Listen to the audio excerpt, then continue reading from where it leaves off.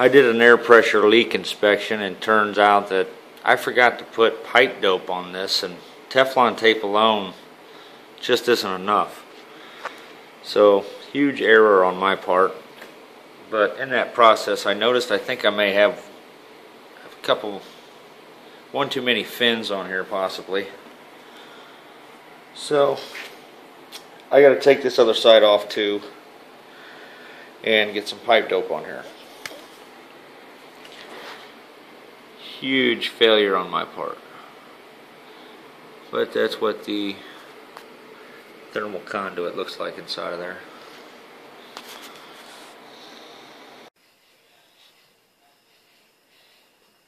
Teflon tape and pipe dope. Still leaks. Soft pipe dope is the stupidest idea I've ever seen. Does not work.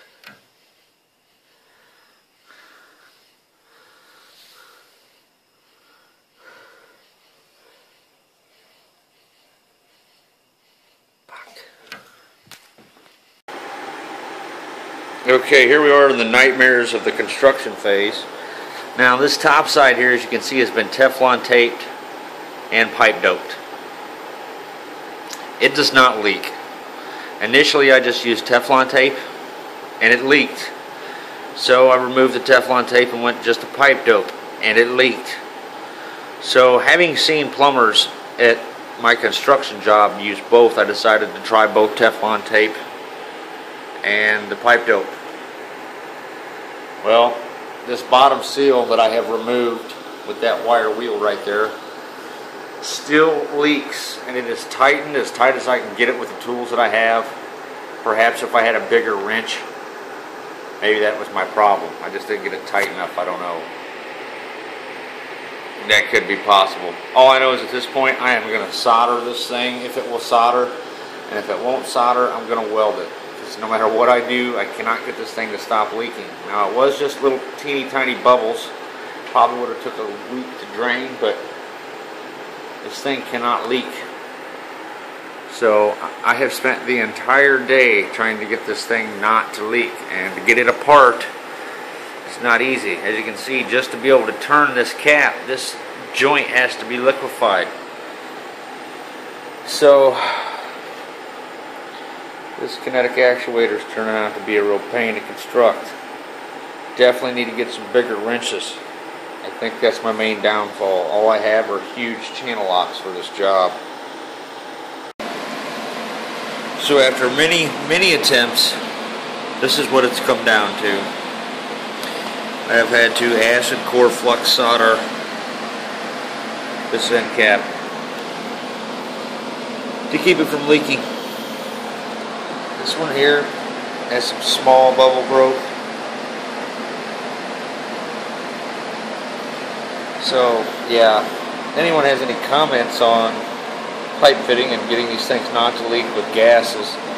I know liquids leak a lot less as easy.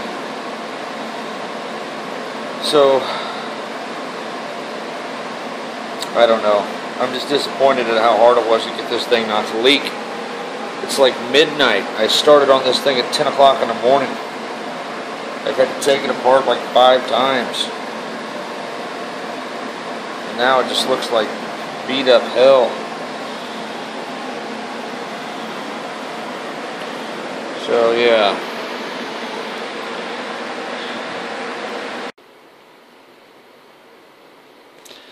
So this is the setup that I'm going to use to prime this unit.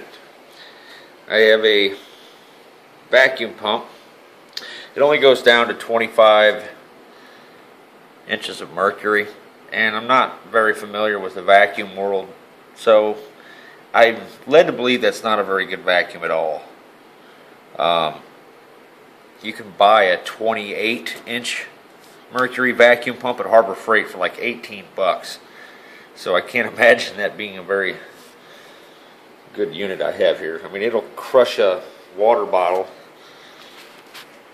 if you hook it up to that, but basically what I have here is a rig going over to this siphon bottle with an air inlet And this will keep oil out of my vacuum pump. As soon as I start to see oil run up this line, I'm going to shut the unit down. And this is basically transmission fluid mixed with synthetic motor oil. I didn't have a big enough wrench just to really tighten it, I think, is why this side kept leaking. Hopefully this side holds up.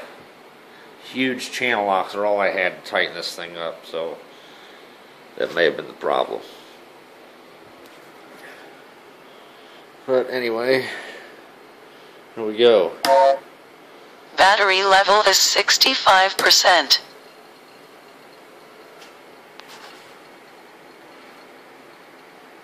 Drawing a vacuum, but no oil yet. Oh, maybe if I open that. There it goes. You kind of missed that.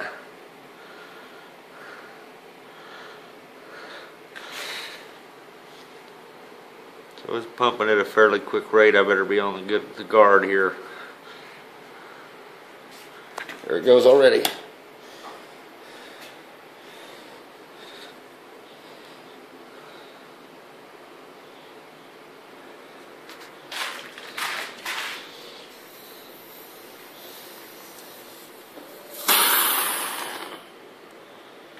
Okay.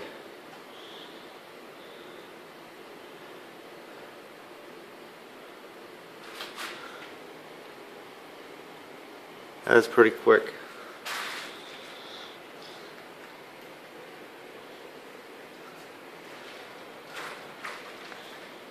I kind of need a valve right here to engage a vacuum in the unit. I have a feeling that's what I'm going to need. It really wouldn't hurt this pump to suck up a little bit of this oil. I'd rather it didn't, because I don't know what the level is, and that could possibly damage the reed valve, smacking oil into it. Really don't know.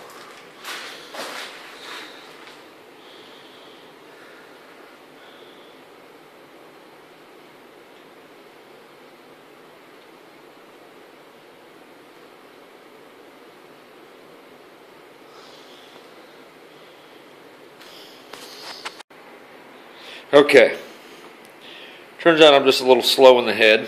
A lot of you may have caught that already. Basically what I need to do is attach a bigger line to this, or I need to bend this unit down.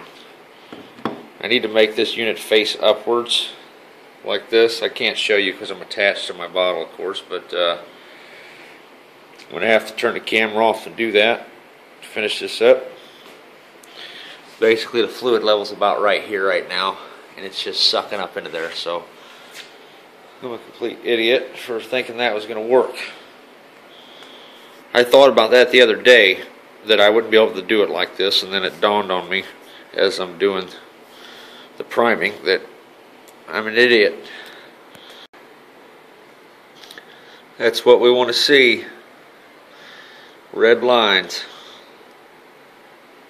Definitely glad I went with the transmission fluid.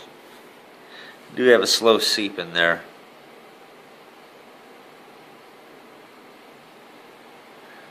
So I'm worried. I may need to just go ahead and build a fitting out of those pieces for this.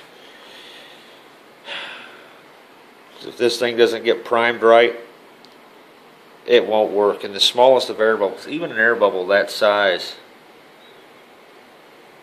would inhibit the performance a little bit. Not much on a unit this big, but I can't have air in this thing.